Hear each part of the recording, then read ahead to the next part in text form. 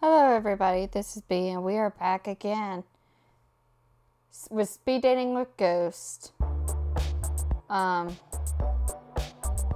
gonna get right into this. So let's go ahead and do this. Oh, hello there. You must be here for speed dating. My name's Fran. I run this little operation. Nice to meet you, Fran. You're a nice one. We get all kinds of ghosts here. Nice ones, sad ones, a few spooky customers. It gets lonely being a ghost. It has been pretty difficult. It has. Wonderful. Then let's get started. We got 3 rooms set up, each with their own super fun themes. You pick one and sit at the table. Then what? Another ghost who also signed up sits across from you. You'll have a few minutes to get to know them. Then a bell rings, and you switch seats. Oh, from somewhere. A bell rings from somewhere. Just like that. In all, you'll meet 3 ghosts over 2 rounds. And at the end, you get to choose your favorite. If they liked you too, you go on a date. How's all that sound? I can't wait. Neither can I. First things first, though. I gotta pick a room.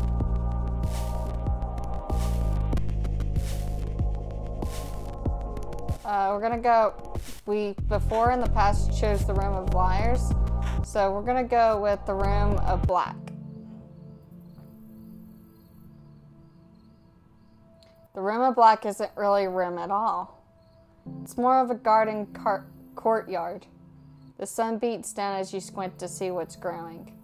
Rows upon rows of yellow and brown plants, drying and rotting in the sun. What fruit these plants produce shriveled on the vine. But there's a peace to this place. The crickets are chirping, and well beyond the garden a train passes. You sit at a table opposite an empty chair.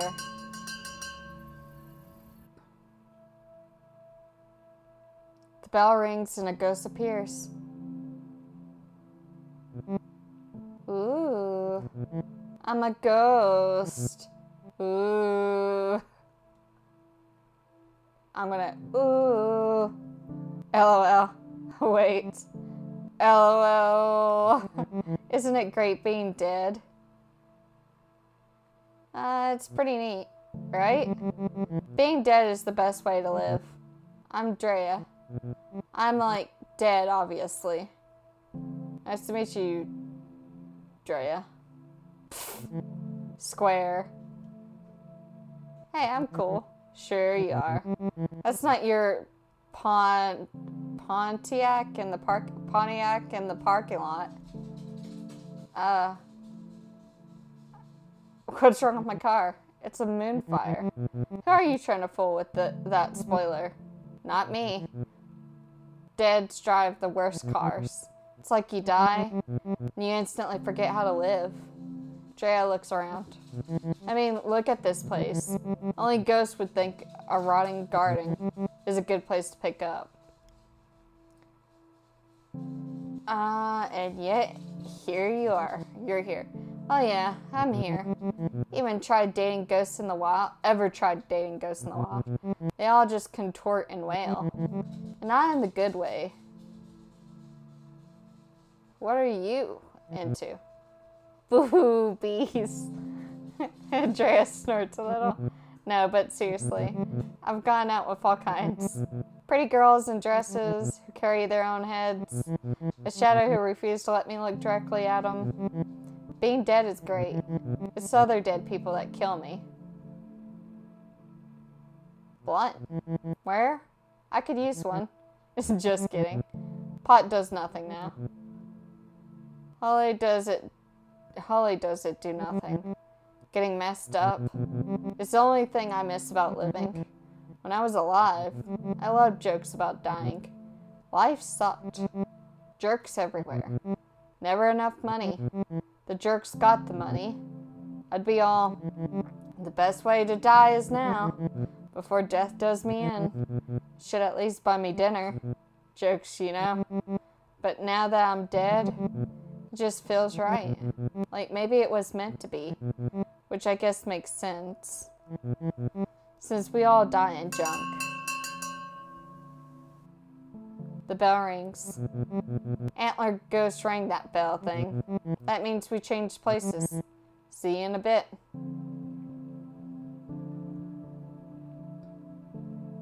Another ghost appears. Oh, look at you. Oh, hello there. I'm Hattie. You'll have to forgive me. I'm a little shy. It's just so nice to get out of the home. To see a new face. Oh no. The home? I haunt the old folks. Oh no. So, this might be bad for me. Because this is like literally gonna come out on the day my granny's death.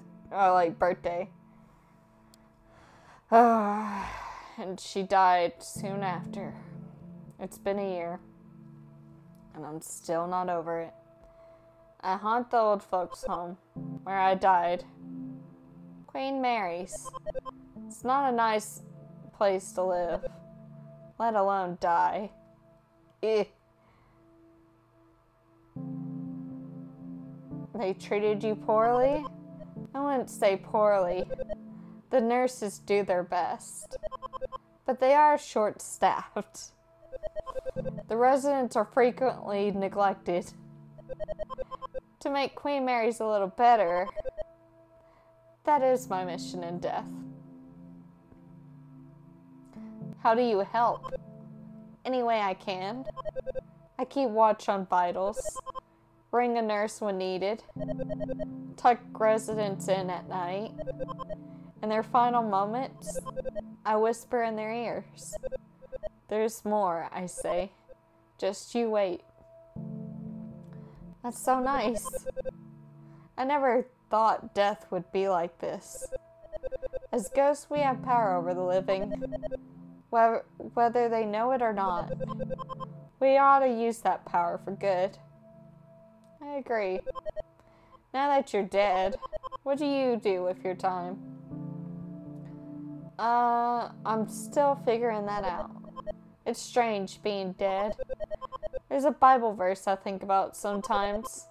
It is better for you to enter the kingdom of God with one eye than to have two eyes and be thrown into hell, where the worms that eat them do not die, and the fire is not quenched.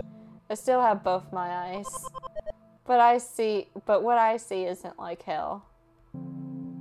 Oh, is other people? That's over my head. I'm not sure I understand it either. I'm just grateful there's an afterlife after all. The bell rings. Oh, I guess that's our time. I suppose I will see you again. When I come back around, thank you for the talk. Hurting. Another ghost appears. Oh, hi. The ghost says nothing, only stares. Is it because I'm crying? Hi. What is it you require? Companionship. You will not receive companionship from me. I bring only pain, like a memory that haunts, like a curse. Who are you? My name? I am unknowable. The shadow of a shadow. You can call me Gary. That is who I was. I used to be. What happened to you? The ghost's eyes grow wide. Oh. He breathes in deeply, remembering something horrible. I'm sorry. Do not be sorry. Sorry is reserved for those who are not. I still feel the blade. The life draining out. The emptied. And an empty space. Where once there was something. Now cobwebs. A draft. Who killed you, Gary? I do not remember. Can you help me remember? Oh, Gary. The bell rings. Your time with Gary ends before you have a chance to answer. Perhaps if you get to know Gary a little better, you can help him. Help him remember how he died. It's one way to spend an evening. The second round begins. Hey, Drea. Everybody's so flippin' and gloomy here. I keep thinking, who died? We could liven it up. Oh, man. Okay. Like a prank? Or maybe we try to scare the other ghost. Who haunts the haunters or something? They seem hard to spook. Sigh. You're probably right. That one ghost especially. The creepy guy with the huge mouth? No. The old lady who looks like a snowball. Horrifying. I did see a panicky little ghost. He went into another room. If only they were here. Man, we should just go haunting. Break out some flesh bags. Give them something to be afraid of. I'd like that. Cool. I don't meet a lot of ghosts like you. Nice ones, I mean. Usually I pal around with other poltergeists.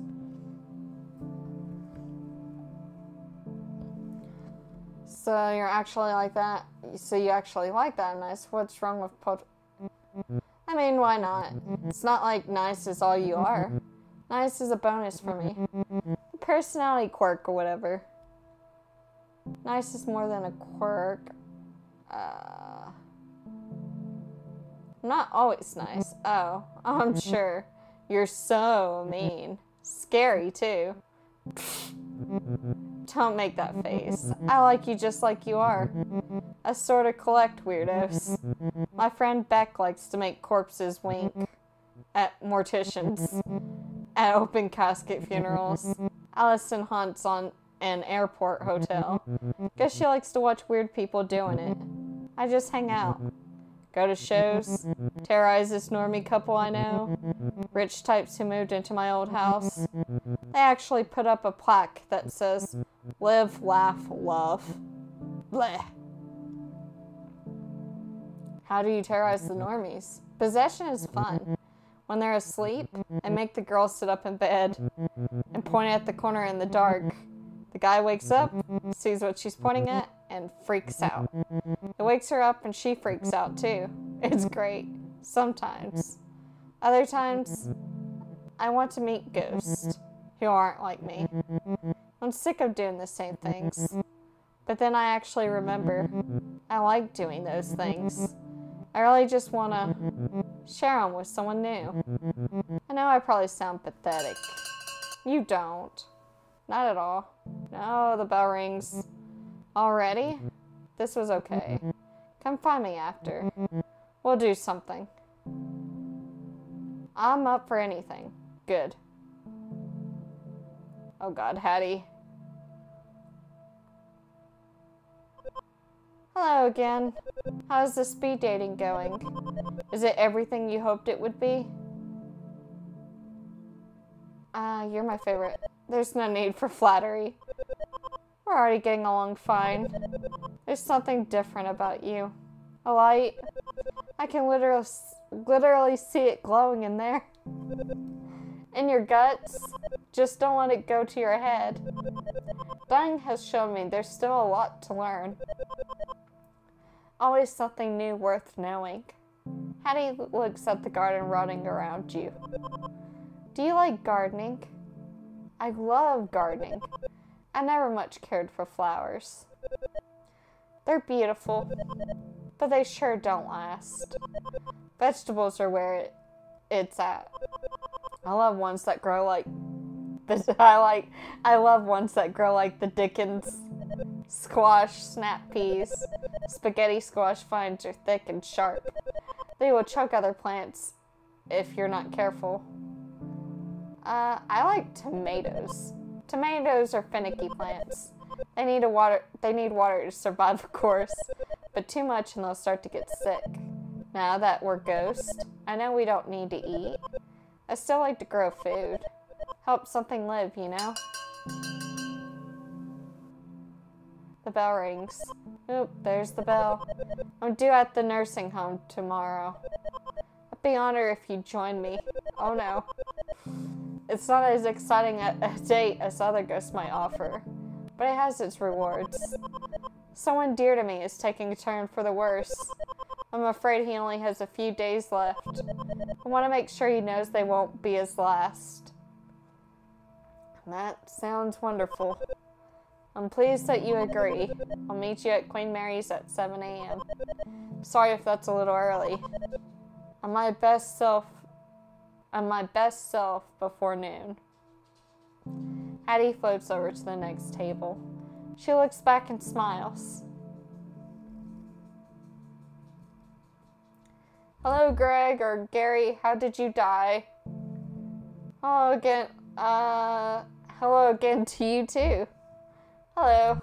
How did you die? How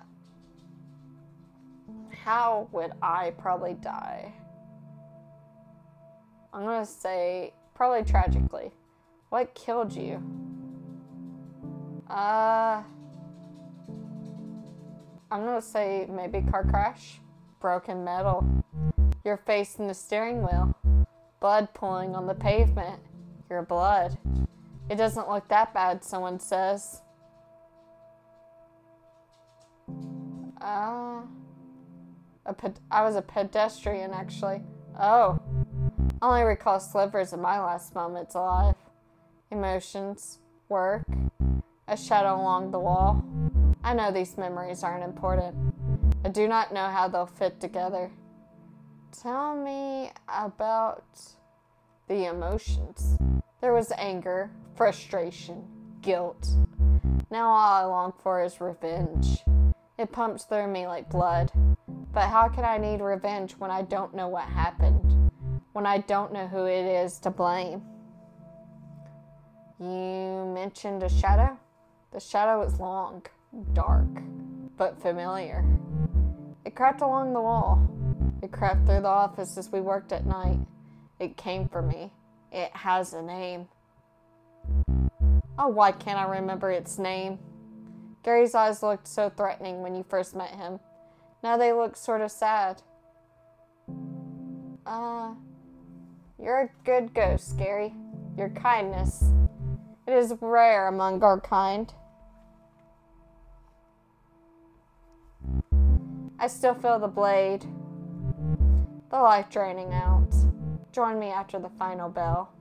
Together, we will discover why.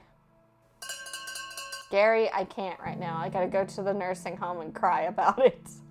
The bell rings. Gary left with a strange transit map behind. Routes you've never seen. A certain stop is circled.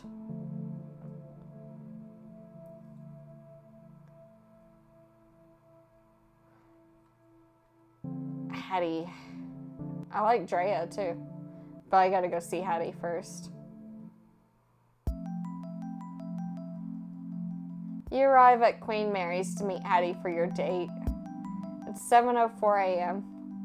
You're a little late. Looking around, this could be any nursing home. Yellowed walls, stained drop ceilings. Supply carts line the corridors alongside the odd empty IV stand. The sun's not quite up, but the residents sure are. Walking the halls to get a bit of exercise. Chatting over weak decaf in the dining room next to the reception. Hi, Hattie. You came. Welcome to Queen Mary's, my home. What do you think? It's sad. I can see how you see it that way. To me, it's a place of rest, a waiting room for the afterlife. Behind Hattie, an old woman hangs up the lobby phone. The woman begins to cry. Her son, probably making more excuses. Oh no. Ooh. Probably making more excuses not to visit. Can we do anything? Not unless you possess her son and march his sorry butt down here. Hattie laughs. Please don't actually do that. It won't help. Besides, there's someone I want you to meet. Hattie floats off down the left corridor. All these corridors look the same, but she knows exactly where she's going.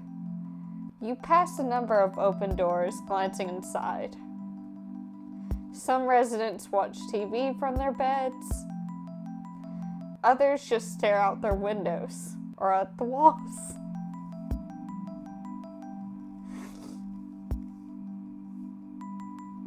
Most rooms are bare. A few are decorated. There are tall plants, fine wood, furniture. In one room, you spot a record collection. Essential possessions transplanted to make this place feel more like home. At the far end of a long hall, Hattie stops and turns to you. So, I know this is probably obvious, but we're here to see Milton. He was my partner for 47 years. If you think I'm a firecracker, Milton's all sparks. You'll like him, I think. He's been doing worse lately. How can I help? I've been spending a lot of time here. It has him concerned. Milton says I'm hanging on to the past. He wants me to make friends who are more like me. Ghost, he means. I want to show him that I met a good one. I want him to meet you. It will make him so happy. Hattie turns to go into Milton's room. Good morning, Millie. Inside is an empty bed, neatly made. Milton is gone. Oh, no. Hattie frantically searches the room. She spots the chart at the foot of the bed. This says he had an aneurysm. He was taken to the hospital. She looks at you with fear in her eyes. I have to go. I can come with you. I'd like that. I know it's a lot to ask, but I'm scared to do this alone. You arrive at the hospital with Hattie. She floats behind the reception counter to locate Milton's room.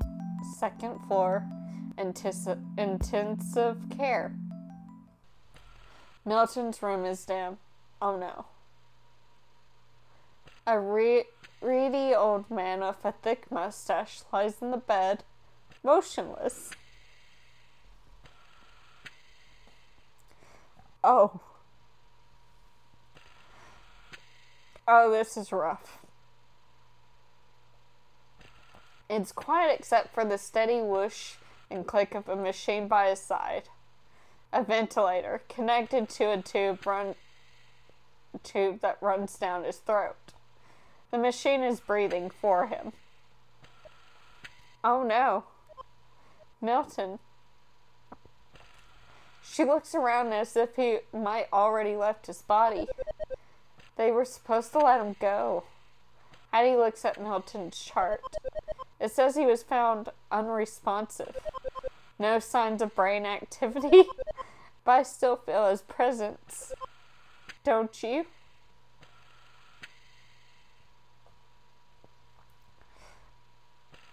Oh.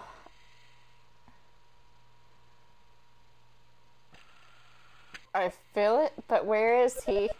Is he lost somewhere? Is he trapped in there? Oh, Milton. His sister has power of attorney. He didn't want this. He signed a form that said, do not resuscitate. He didn't want this. Addie looks up. I'm sorry I dragged you here. I know this must be quite awkward. If you don't mind, I'd like to be alone with Milton now. Are you sure you're okay? Yes. I'll be okay. Thank you for everything. As you step into the hall to leave, you can hear Hattie saying something at Milton's bedside. There's so much more, my love. Just you wait.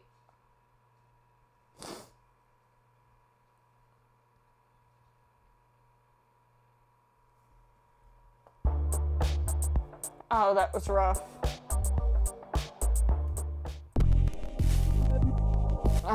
we're gonna cut the video short actually here, mainly because I am crying big time. So I hope you guys enjoyed. That was definitely a rough one. Because quitting means she might so that was a rough one because my granny was on a ventilator.